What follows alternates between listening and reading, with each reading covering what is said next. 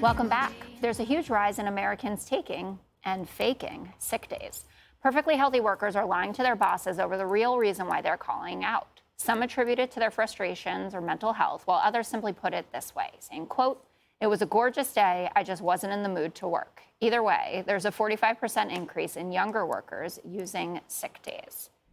Dana, I feel like you hate this stuff. Well, if you're sick, you shouldn't come to work because nobody else wants to get your germs. I just remember, even from when I was a little kid, I hated to miss school. And if I was legit sick and I had to stay home, I was so nervous about anything I was missing at school, not socially so much, but from the homework perspective. I never wanted to be behind, and I still feel like that today. I don't like being away from work, but I appreciate the time off when I get it. I would never take a fake sick day. I just wouldn't do it. I love working. I love being here, and I don't know what I would do if I found out someone on my team took a fake sick day. I don't know what I'd do. I'd probably be like Sheila Tracy Flick on them. Well, I would be scared, too, that someone would find out. Yeah. Like, no repercussions, Greg?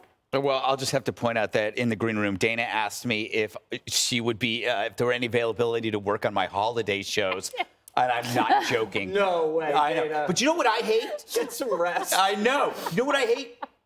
People who use their kids to get out of work, because I don't have that in my arsenal. So I have to come up with other lies. I might adopt a kid just to get off Fridays, right? I've been going to children's birthday parties, stopping by orphanages, doing a little window shopping. Listen, if I'm here on Fridays, you better be here on Fridays, Gutfeld. You know what I would do? Remember the Office episode where Oscar called in sick and Dwight went to his house to conduct surveillance? And it turns out he wasn't sick, he was just gay. Yeah. You remember that? Yeah. He caught him with his gay lover. That's what I would do. I would send someone to the house to confirm. Oh, my God. Judge? So it's my turn after that? Yeah. All right. The only thing I can tell you is you're entitled to sick days. The question as to whether or not a mental health day is a sick day, to me, the answer is no. And, you know, I've heard people say, you know what, I'm going to be sick Thursday and Friday on Tuesday. That infuriates me, because when I ran an office, nobody would dare do that. But this is post-pandemic. You know who you can blame for this? You can blame the pandemic and... I was going to say Fauci or China. Which one?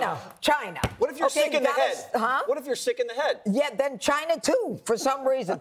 But the truth is that everybody's just getting lazier and nobody wants to work, and I can't stand it. And I'm like Dana, you know, but I'm not interested in working on a holiday, Greg, so don't ask me. All I said was, if they...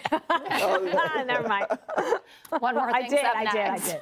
Hey, Sean Hannity here. Hey, click here to subscribe to Fox News YouTube page and catch our hottest interviews and most compelling analysis. You will not get it anywhere else.